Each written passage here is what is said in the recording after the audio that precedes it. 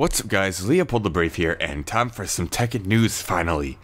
Another character has been confirmed. Last time we had Lee returning, and this time, it's none other than Miguel. You can see him beating the crap out of Jin Kazama there, because they're enemies and all that. But yeah, Miguel's back and he looks really good. Especially his rage art. Look at his rage art. His rage art's insane. He just kicks him, and then he starts beating down on the camera. It's crazy. I love it. I love it.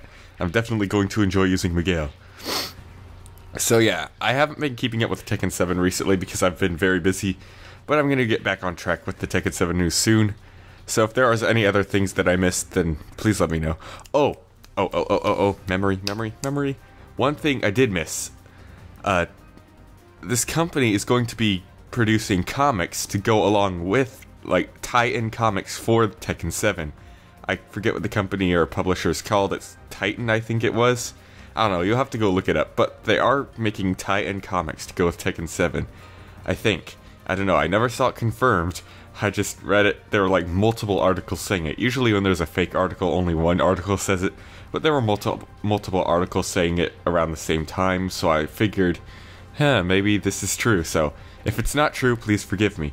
But the one thing that is true is Miguel being back in Tekken 7, as you can see the trailer here. So yeah, Miguel's back! Woo, who's excited?